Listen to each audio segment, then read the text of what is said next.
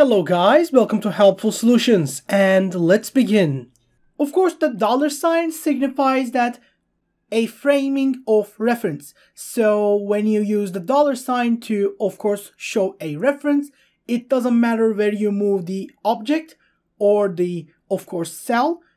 It will always look at the same place, so it is an easier way of just referencing a cell. Let's say we want to do a sum or a multiply. We will just do, and first of all, select the $sign. You can do this by Alt-4 in your keyboard. And after doing that, I will do, let's say, B. When I do $sign B, $2, you will see that it automatically chose the B2. And after that, I will do multiply and then say $sign B, $sign 3. That way, when I press enter, doesn't matter what I do, it will always be able to just do that. As you can see, doesn't matter where I move the object, it will always use this frame of reference and it will always be correct. But let's show you guys how it would go out if I did not use the $sign, so you understand the significance of it.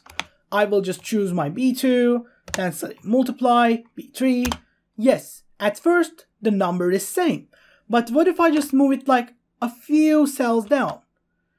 It changed and chose B4 and B5. Because I moved it 2 cells down, the code moved 2 cells down as well.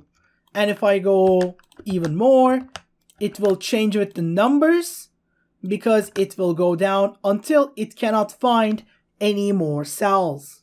That's why the $sign is that important, and that's why you should always, or at least most of the time, use your $sign fully and correctly.